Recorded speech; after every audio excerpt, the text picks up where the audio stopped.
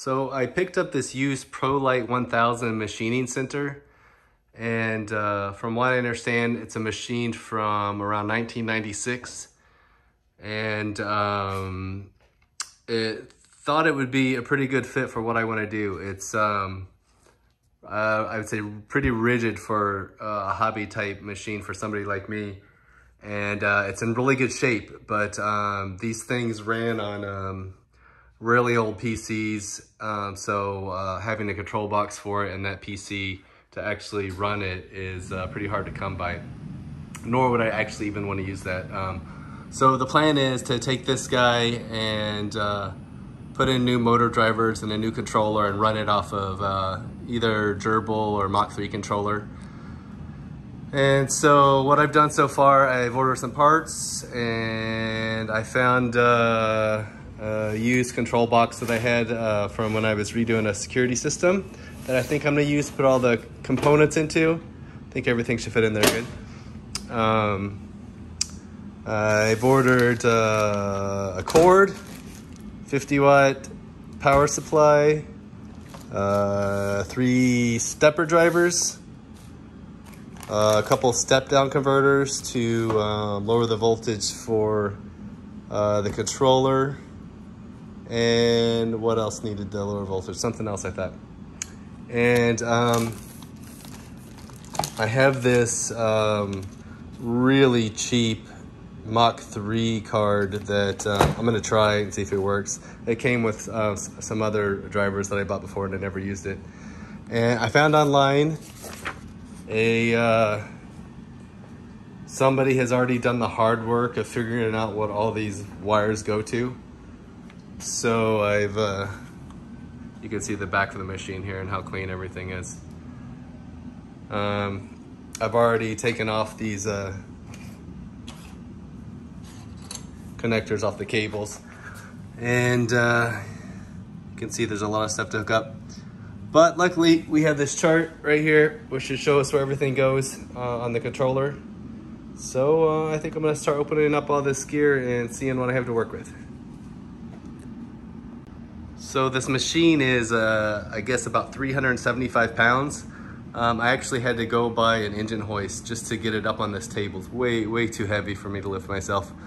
It's really rigid for like, I guess these were used in like education settings, so classrooms, I guess, workshops. You can see the base here is, I think it's some kind of, what is it, epoxy something. It's super heavy. You can see I've already did a little bit of cleanup on the machine, try to remove a little rust, and I opened up all the boxes and looked at the motors. Everything looks really good and clean. I'm not even sure that this thing's even touched metal before. It looked like there was some wood dust on it, and that was about it. I didn't even see a single metal chip on it. I'll come around here and show you the back.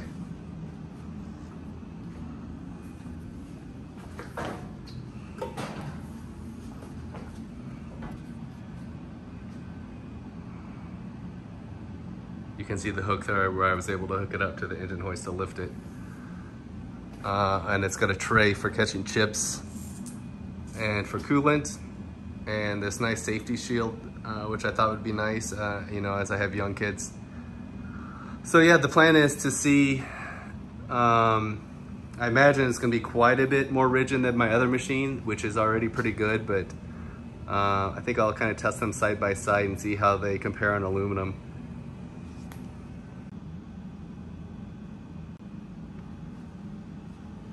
All right, well, let's get to unboxing this stuff. What we got here.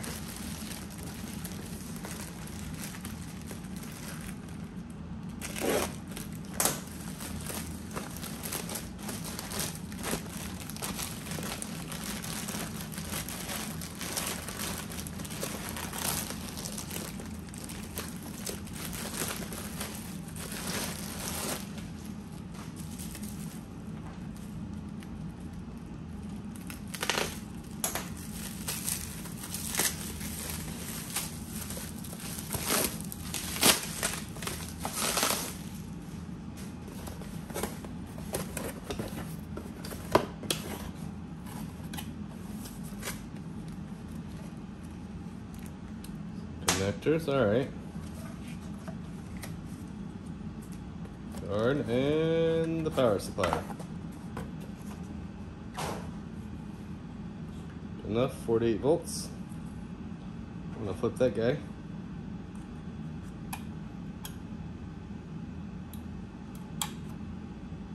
$110. Cool.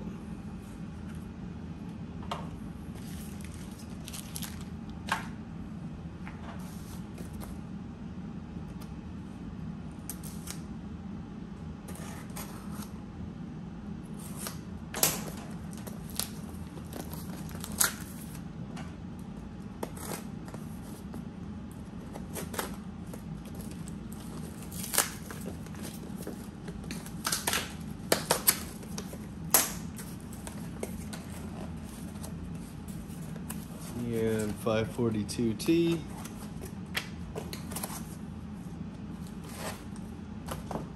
Driver. It's good.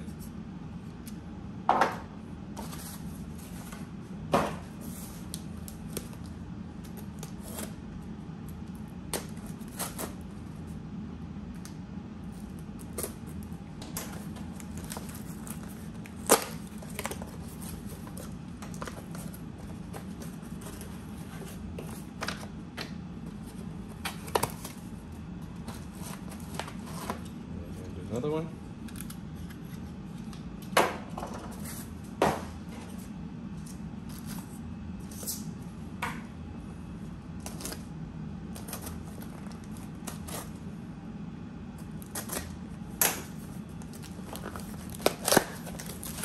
So the stepper motors that are already on this machine are, I think, about 3 amps and 200 steps. So, you know, hopefully they will just be good and can use the originals. All right, let's see this controller. I think these are supposed to be extremely cheap, so we'll find out. I have it for free, so we'll see if it works. If not, I'll hook up a Arduino and do a gerbil controller.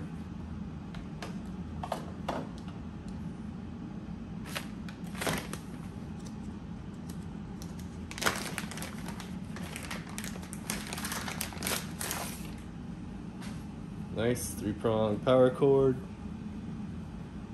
for the power supply.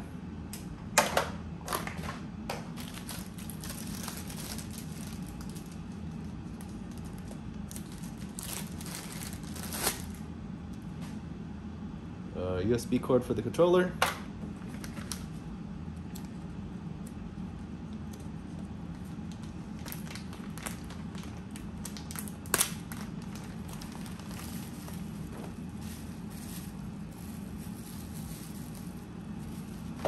And a couple 48-watt step-down converters, I think, that we'll use to power the controller.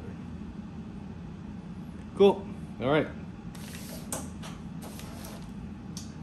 And the box, an old security box. I think it will be fine.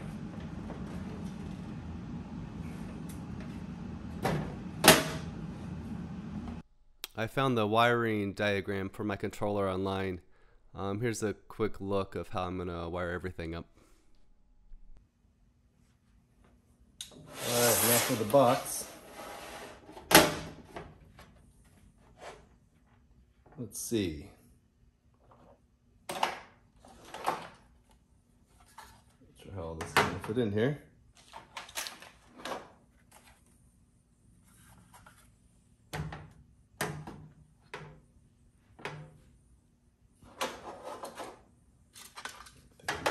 Too deep, yeah.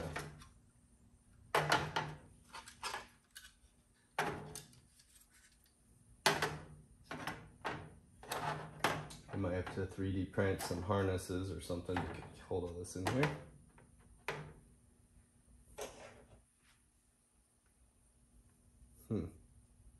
Maybe like this. No.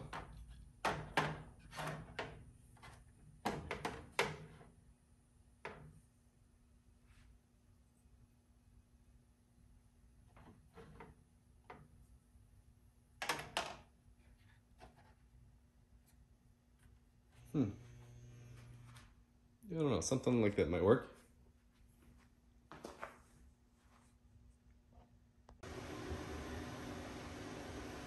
Okay, so I finally figured out how, after playing Tetris, how I wanted to lay out everything.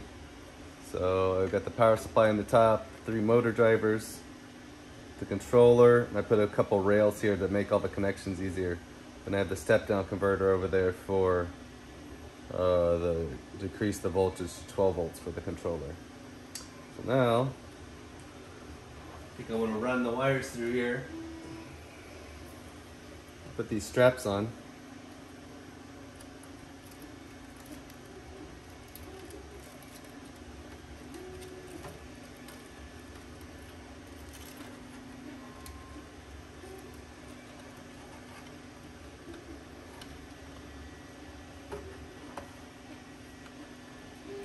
Put those somewhere like that.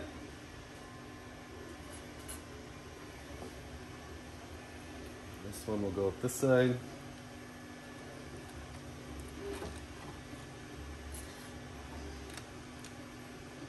Like that.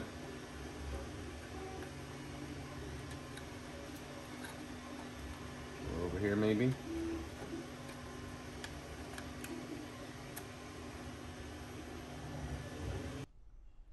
Somebody was kind enough to post what all the wire colors are for the ProLIGHT, so I'm going to use this as a reference on how to wire everything.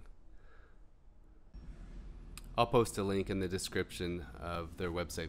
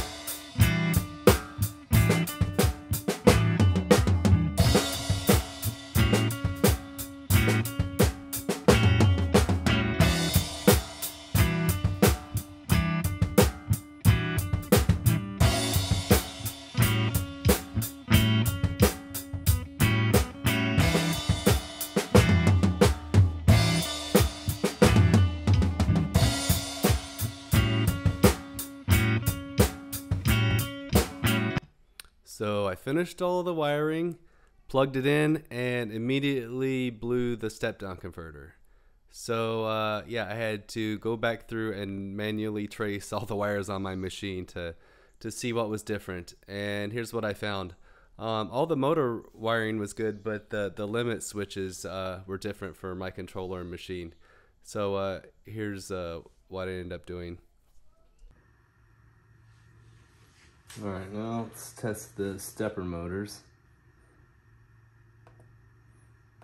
Alright, let's see what happens.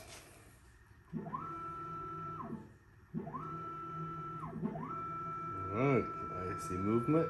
Awesome.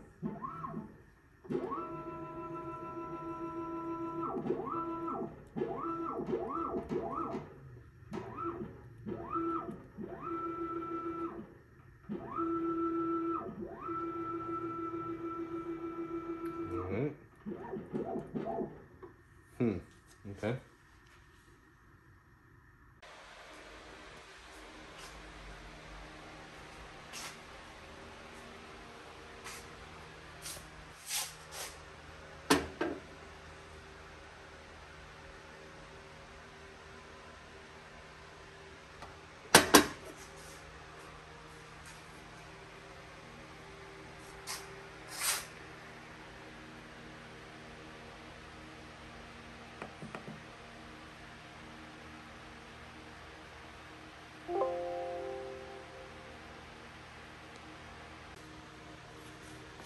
Now you can see I can jog the machine around.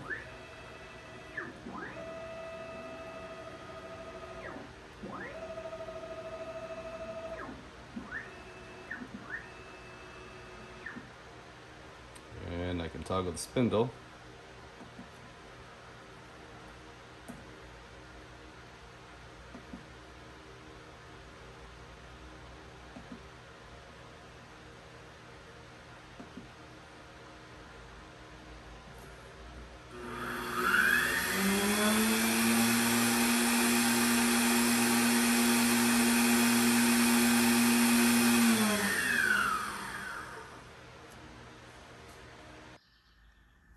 So the couple things I had to set up was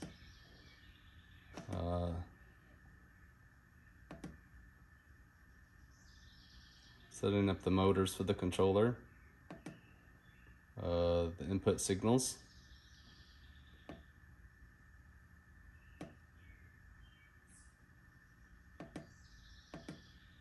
and the spindle,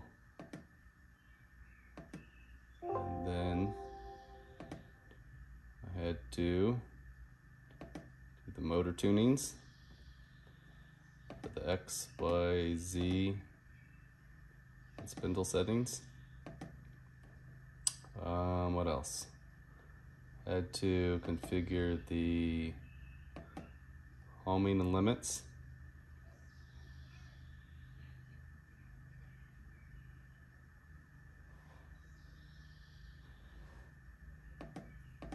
Not sure why that's not 2.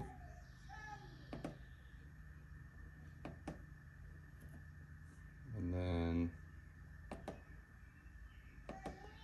then to set the units, go to the settings tab, steps per unit right there. You choose the axis you want, type how far you want it to move, hit OK, and measure it and make sure it moved there.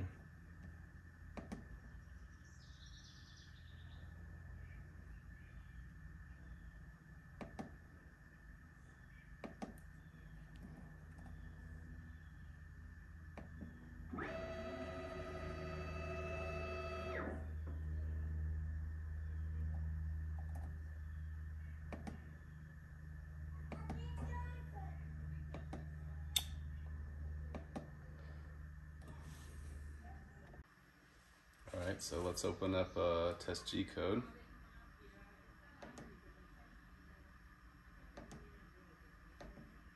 Run it, see what happens.